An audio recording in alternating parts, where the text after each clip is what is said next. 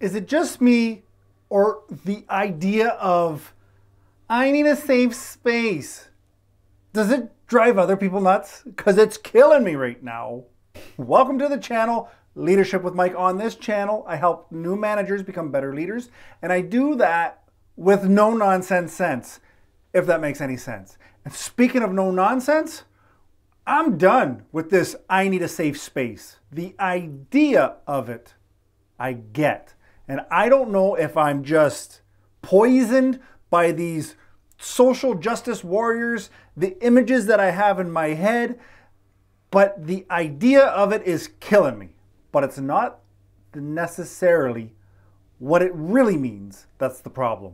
I find when things like this safe space, when they hit a nerve, I have to dive a little bit deeper, because I know I am of a certain personality. I know I'm a little bit rough around the edges at times, and I'm okay with that.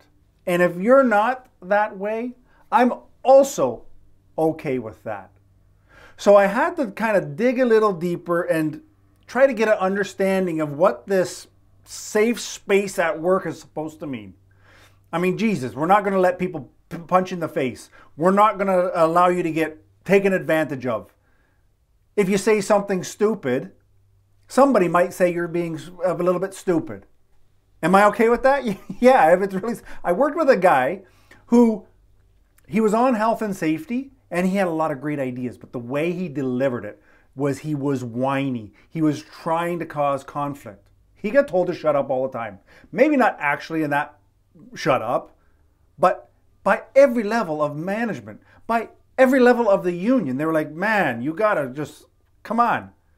So when people say, I need a safe space, I think of those people like, I just want to be able to say whatever I want to say, and you need to accept it, which it's okay if you want to do that, but then I get to say whatever I want to say, and you have to accept it. Now, with my research and kind of diving in and talking to some people, I realized this isn't the case. I've reframed it in my mind. When somebody says I need a safe space at work, what they're really saying is I need to feel welcomed. I need to feel included. Oh, I get it. I understand. And as a manager, as a leader, it is easily something you can provide for people. Now, one thing that I kind of was able to read up on was that everybody wanted it, or a lot of people were implying that it is a no judgment zone. Balls. I'm calling bullshit on this one. Listen, as leaders, we need to make the environment as non-judgmental as possible.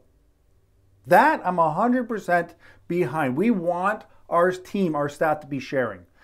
But as an individual, as Mike, I am not walking into any room with the assumption that I won't be judged.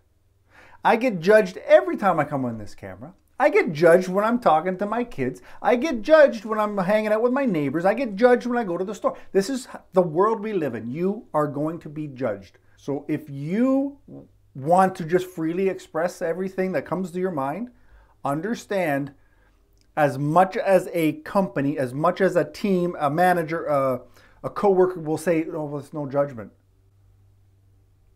You really got to know how well you know them. Now, with that out of the way, you as a manager, how can you make a welcoming space, what some might call a safe space? First, make sure your team knows it's okay to make mistakes. It happens. We're human. If you're trying something, no, let me start over. If you're doing anything at work and you do not make mistakes, you're playing it way too safe. Now, I'm not talking about health and safety mistakes. So let's play that a little bit on the safe side. But if you're not trying to do something a little bit better, grab a little bit, few more sales, if you're not trying to just bring the team up a little more, and you don't make a mistake, then you're just okay with the status quo. And I don't know that that's okay. So make it so your team knows that we expect mistakes. I don't expect you to make the same mistake 10 times. I do expect you to make a mistake, learn from it, be better, Make a new mistake, learn from it, be better. You see, we get that upward trajectory by making mistakes and learning from them. Nothing great was ever done by sticking with the status quo. I don't know if anybody said that, but I'm calling it now. Next, make sure your team knows that their contribution, that it matters. It matters to you as a leader. It matters to you as part of the greater team, because we have these people on staff to contribute.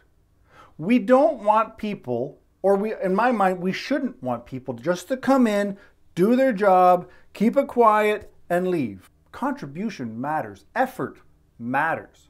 Even if you're working on an assembly line, your effort matters. Your effort will help get the production up. Your effort to say, what if we did this? And that effort of thinking outside of what your day-to-day is could save thousands, millions of dollars, who knows? It's the effort of contributing your thoughts, your ideas. Make sure your team knows that that is very valuable to you and the team. Next, make sure that people know that as an individual, they matter. It's very easy, especially in larger companies, corporations, to feel like you're lost. Nobody knows if I come into work. Nobody knows if I don't come into work. It's very easy to get into that gray state of just being. Let your team know that as an individual, I need you. I want to know about you. I want to talk with you. Okay, you may not want to talk to everybody, I get it. But at least make them know that they are valued. Because here's the thing, if they are not bringing value, my question then is, have you worked with them to get that fixed? And if you have, and it's still not happening, should somebody else be on your team? I'm not going to answer that. But your team needs to know that you value them as individuals, and I hope that your team brings value as individuals. Next, as a leader, as a manager, your EQ, your emotional intelligence, means a lot. That, to me, EQ is so much more important than IQ. EQ is, when people are talking about this safe space, your EQ can pick up on people. You know when somebody like myself is just talking shit for the sake of it sometimes. I'm just trying to get a laugh, or I'm trying to ruffle a few feathers because I'm bored. You know, with high EQ, you can pick up on who I am. You can also pick up on, so-and-so's, they don't speak up much. I know they're shy, so you know what? I'm going to circle back to them after the meeting to see if they have any input. Because not everybody wants to speak up and raise their hand and talk in front of people. Your EQ can help you figure that out. Your EQ can help you build relationships with people, meaningful relationships.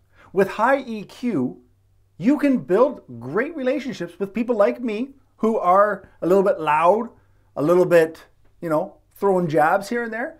But you're also able to build relationship with the quiet ones, with the people that, they just kind of go about their way, that a lot of people won't know about. You will, because you're working on that EQ, and you can figure out ways that what their interests are, what they want to talk about, why they may not contribute in a group, and how you can get their information out of them and help make that individual feel welcome, feel that their contribution matters. See how we circled back? Next, make sure your team knows that they can be risk takers. This comes back to kind of making mistakes. You make mistakes because you take risks. Your team has to know that you will back them on, let's call them reasonable risks. I'm not saying, bet all the money on black, but if it's a reasonable risk, it makes sense. The risks have been calculated, and it seems like let's give it a shot. Let's give it a shot. Make sure your team has that idea, has that mentality behind them. Let's give it a shot. Because I know that if I make a mistake, my manager's not going to come rip my face off. We're a team. We're building that trust.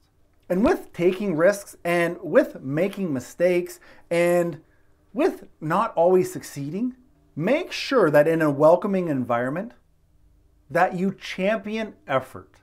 You can't expect your team to knock home runs out of the park all the time, but you can acknowledge the effort that they're trying.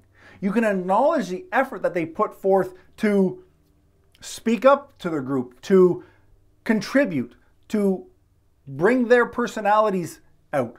This all takes effort. And if nobody acknowledges your effort as a leader, it's hard to produce more effort. But if you are getting acknowledged, you're like, damn, that was a good try. You know what? I'm sure if we tweak it like this, next time we'll get it. I just got acknowledged for the effort. I got acknowledged that I took a little bit of a risk. I got acknowledged that it didn't work out because I made a mistake, but it's all good. I got a team behind me. I got management. I got leadership behind me. I'm going to do this better next time. This is all-encompassing what I understand a safe space is. It really irks me, and these social justice warriors, they just annoy me.